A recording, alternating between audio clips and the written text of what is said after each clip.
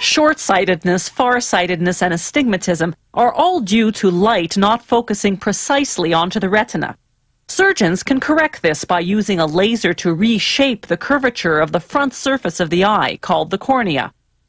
The surgeon operates on one eye at a time. He cleans the eye, the lid, and the lashes with antiseptic, and administers anesthetic drops to freeze the eye and lid. He opens the lid wide with a speculum, then rinses the eye with a saline solution. Everything's frozen so the patient doesn't feel a thing. Next, antibiotic drops to prevent infection. Before every operation, the surgeon tests the equipment. He fires the laser on a metal plate to test its energy level.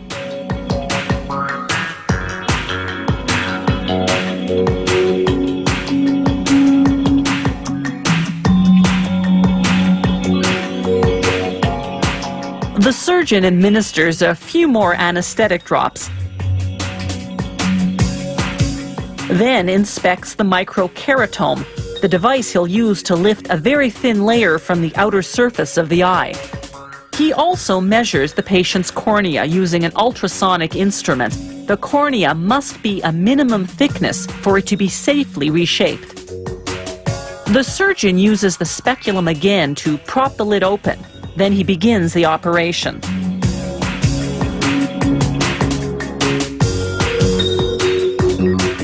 He marks the eye with sterile ink, reference marks he'll use later. Next, he positions a metal ring around the cornea. The ring is attached to a suction pump so it clings to the eye. Like holding a tomato steady while you slice it, it holds the eye steady while the surgeon cuts the tissue. The surgeon lubricates the eye with sterile water, then mops up the excess water with a small absorbent sponge. Then he takes the microkeratome and slips it into grooves in the metal suction ring. In a matter of seconds, the device moves across the eye, cutting open a flap of tissue, the same way a carpenter's plane shaves a layer of wood.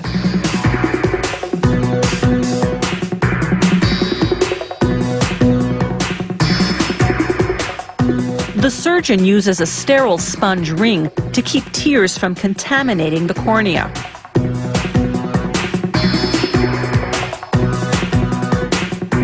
He folds back the flap of tissue, exposing the cornea.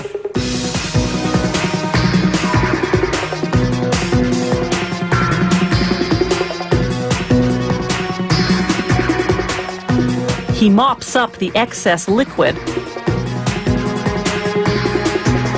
then starts up the laser. Meanwhile, a tiny sponge keeps the flap moist. The laser, an invisible light, fires in pulses, 50 pulses per second. Each pulse vaporizes a 1/4 micron of corneal tissue. The laser has been computer programmed beforehand, so it knows exactly how to reshape the cornea to give most patients 20/20 vision. In less than a minute, it's done. The surgeon removes the sponge and then, using those little ink marks he made earlier as reference points, folds the flap back to its original position. If the flap isn't precisely where it was before, the patient will have distorted vision. Using a syringe that flushes the area with sterile water, the surgeon carefully smooths the flap, the same way you'd smooth out a tablecloth. Then he removes the sponge ring. Within 45 seconds, the negative pressure inside the cornea sucks the flap back on. The flap literally seals itself.